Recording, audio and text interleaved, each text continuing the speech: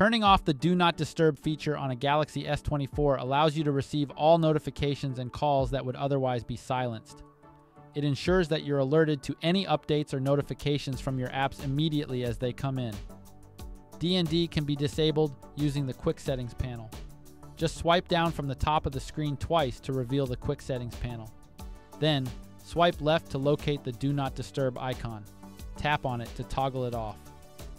Alternatively, you can access D&D through the Settings app. Pull up the app drawer and then open Settings. Find and tap on Notifications. On the next screen, you should already see Do Not Disturb. Just tap on it to go to its settings page. Now you can toggle the switch to turn it off.